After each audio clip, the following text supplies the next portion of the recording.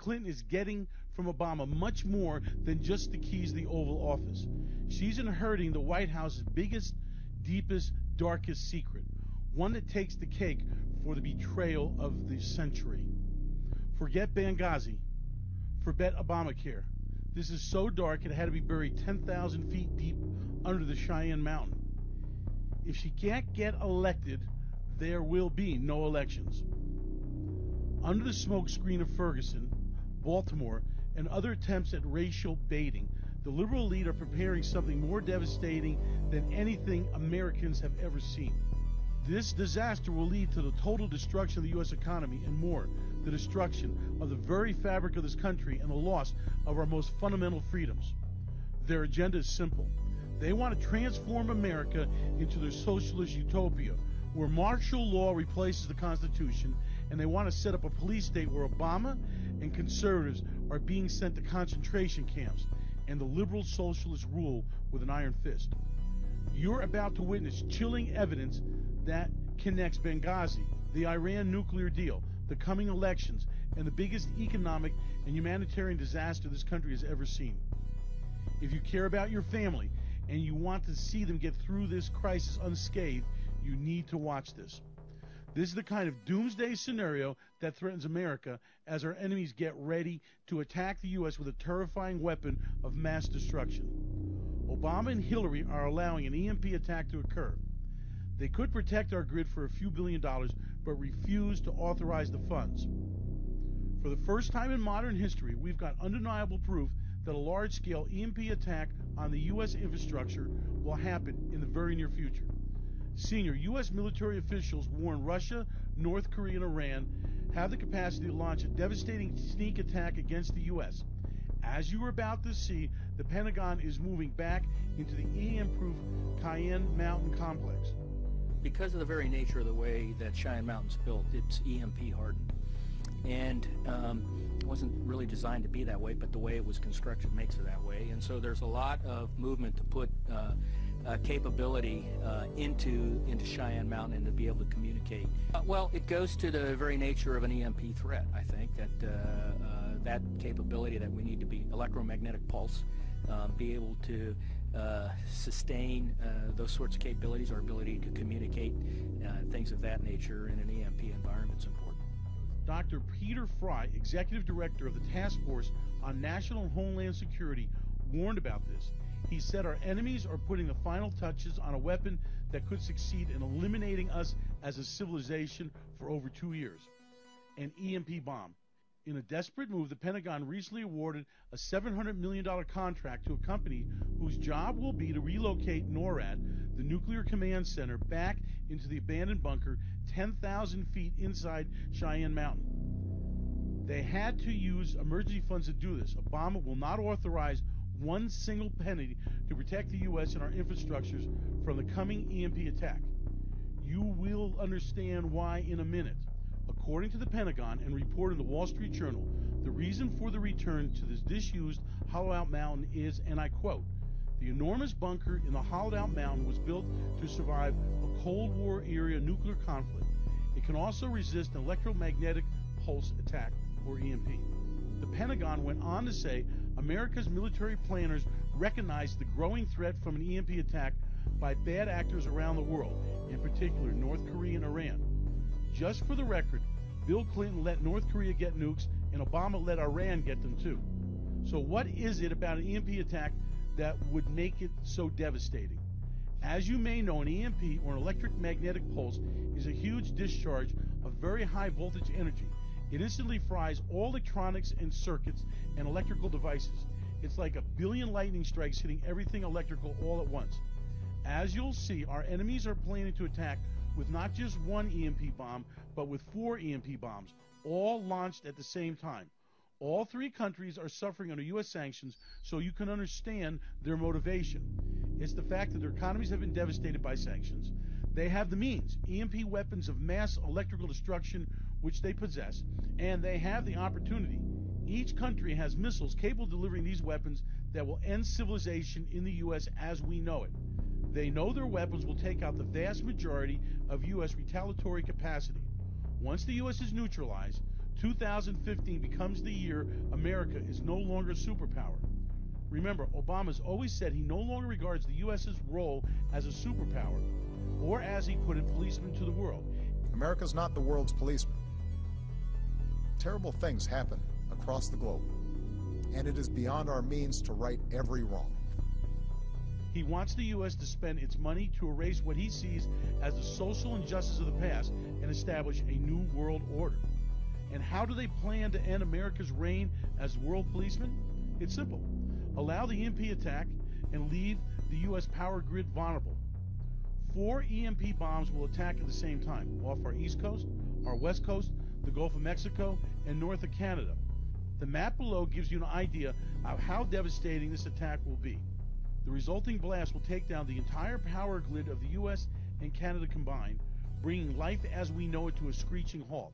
But this plan is nothing new. We have known about it for years. In fact, EMP weapons were tested during the Cold War. It is a scientific fact. An EMP attack would literally plunge America into a dark age. In 1962, Russia tested a small EMP blast over what is now Kazakhstan. The blast took out the electronics in several major cities located hundreds of miles from the explosion. It knocked out a major 600-mile-long power line that was heavily shielded and buried 3 feet under the surface. But they didn't stop there. While America's leaders and military have been in denial, Russia has spent billions developing its EMP arsenal. The U.S. military now knows the truth and just went public. But Obama refuses to protect the electric grid. For 30 years, the Russians have had their top researchers and scientists perfecting the ultimate weapon, and it's paid off. A report issued by Newt Gingrich and his EMP commission warned that the U.S. would be brought to its knees by just such an EMP attack. As reported by Fox News and U.S. News and World Report, 70 to 90% of the U.S. population would be at risk. Up to 200 Americans could die. But Obama and Hillary do nothing to protect the United States. As a matter of fact, they relish the idea of a devastating attack. It suits their purposes. A scientific advisor at the Russian Academy of Engineering, Yuri Zatsev, warned of Russia's new breakthrough device. He said it has military applications that have no counterpart in the world. These devices, without a doubt, will reduce America to a third world hellhole of misery and suffering. Pentagon officials are scared out of their wits, but without the authorization, there's little they can do. Imagine the devastating effect of 4 high-powered EMP blasts, each 10,000 times more powerful than anything seen before, detonating over America. The worst part? America is totally unprotected. It's been revealed that our missile defense systems face the wrong direction. Obama has refused funds to expand the system. U.S. defense systems, including radars and anti-ballistic missile systems, were set up for an attack from the north, left over from the good old Cold War days when Russia was our only formidable enemy. But an attack from North Korea and or Iran would come from the south, which is totally unprotected and is America's soft underbelly and blind side. We have no defenses from a southern attack. Thank you, Obama. He explained that North Korea now has mobile intercontinental ballistic missiles, the KN-08, armed with nuclear warheads that can strike the U.S. While the KN-08 is inaccurate, it could be used to launch a high-altitude nuclear EMP attack. A recent study by the U.S. Department of Energy reveals that even a single EMP bomb will destroy beyond repair over 40% of the entire U.S. power grid. 365 large electrical transformers that are critical to supplying our power grid will fail. The Congressional EMP Commission investigated and found it will take 4 long years of darkness to rebuild the national electric grid. Just enough time for Obama and Hillary to turn America into their socialist dream world, what you will know as hell on earth. Imagine how much longer it will take to replace these fried, massive transformers in times of social and economic upheaval. There are no spares. Obama refused to allow the funds to buy backup transformers. An EMP attack is America's worst nightmare. Our government has known this for more than 50 years.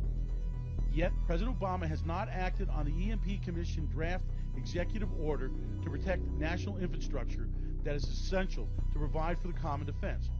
Hardening the national electric grid would cost a few $1 billion. A trivial amount compared with the loss of electricity and the lives following an EMP attack. But Obama refuses to provide the funding because an EMP attack will provide him and the rest of the liberal elites with the perfect scenario to revoke the Constitution and install a dictatorship in the USA.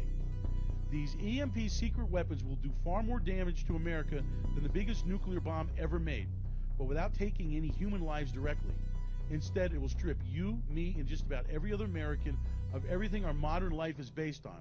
You will end up in a FEMA concentration camp for Christians and conservatives.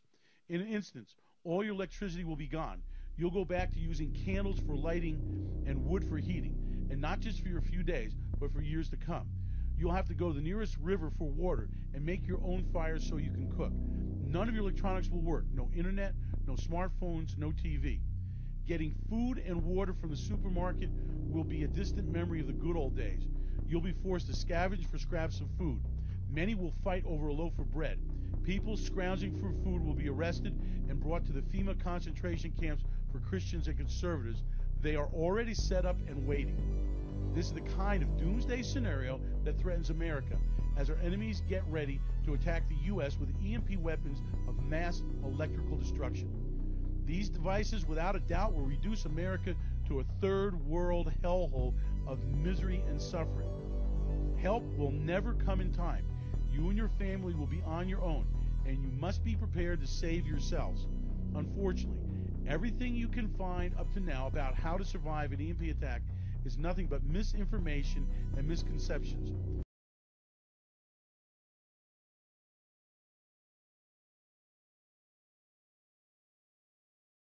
Mass market EMP solutions and equipment will be the first victim of an EMP attack. For instance, all the so-called knowledge you read about EMPs and their impact on electronics was gathered from tests that were done with small-scale EMP weapons. Toys compared to the weapons Russia has invented and now deployed. And that's not all. The U.S. tests on EMPs date back many decades ago, in the era before cell phones or the modern computer. Back then, the transistor wasn't even invented. Neither were integrated circuits. The new EMP weapons give off higher voltage spikes at very specific frequencies. They are tuned to destroy every electrical system and device. The power grid will fail, and every electric circuit device in the nation will be equivalent of burnt toast. For example, the average car today has 50 computers. None of them is shielded against a high-powered EMP weapon. They offer no protection. Most Americans will not be able to save themselves. Newt Gingrich said it best. This EMP catastrophe could end civilization. What you must understand is Obama and Hillary want an EMP attack. That is why they have refused to implement the recommendations of 3 blue-ribbon EMP committees. A devastating EMP attack gives them the perfect excuse to declare a national emergency, suspend the Constitution, and open up the FEMA concentration camps for conservatives and Christians. It's a simple plan. Starving people who have no food and water will be taken to emergency shelters, where they will receive food and housing if they work for food and shelter as slaves. These concentration camps are already built. At first, starving people will fight to get in. They will be easy to get into the concentration camps. Once there, it will be impossible to get out alive. The bottom line is, with no food, no water, and no electricity, and martial law, most people will be glad to go to the FEMA concentration camps. A starving man will do anything for a potato. But this does not have to happen to you and your family. Here is what you must do to stay free and healthy and well-fed.